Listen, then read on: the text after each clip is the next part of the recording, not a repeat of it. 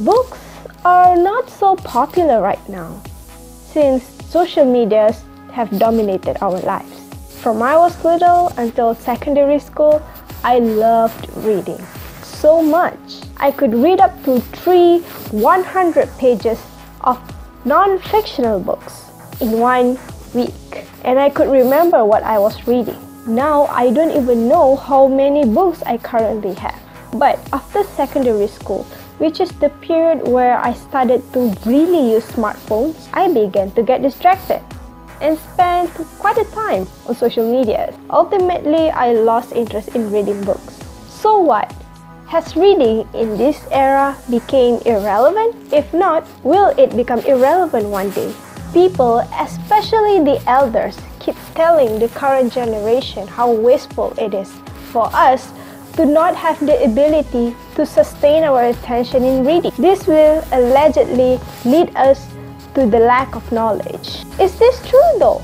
Try to think about this. There are a lot of beneficial videos delivered effectively that can make us gain knowledge more efficiently than us trying to read the book worth the same value, which may take longer time to read and digest. There are also a lot of useless books being sold in the market, and not surprisingly, the demand for this kind of books is higher than the demand for the beneficial one. And of course, there are a lot of rubbish content online, and the demand for these things is also higher than the demand for actual beneficial content. So, what does this mean?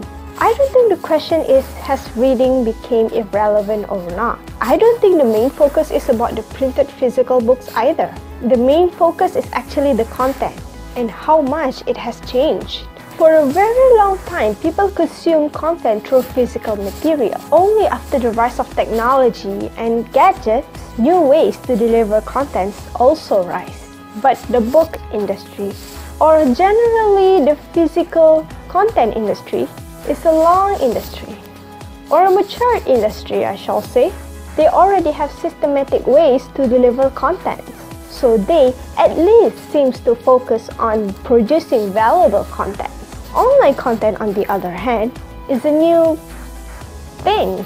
People are still trying to figure out how it works. So the best way to figure it out and get profit at the same time to sustain it is to produce what people mostly demand.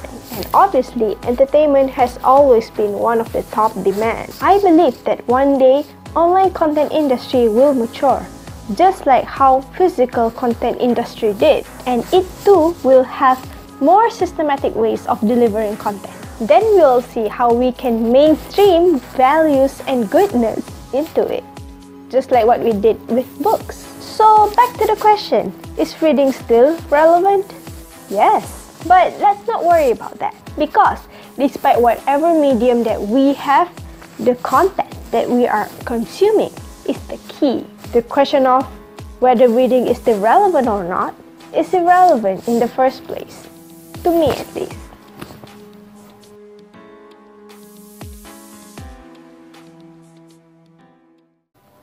Maturity.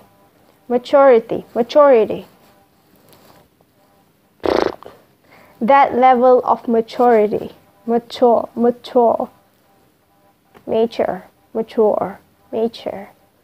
of maturity,